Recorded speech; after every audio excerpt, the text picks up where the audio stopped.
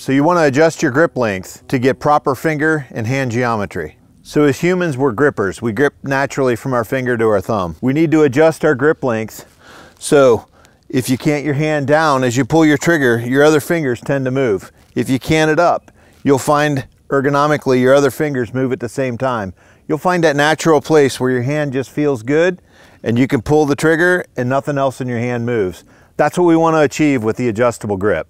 You can move it forward, backward, cant it near or back, whichever lines up to let those ergonomics work for you.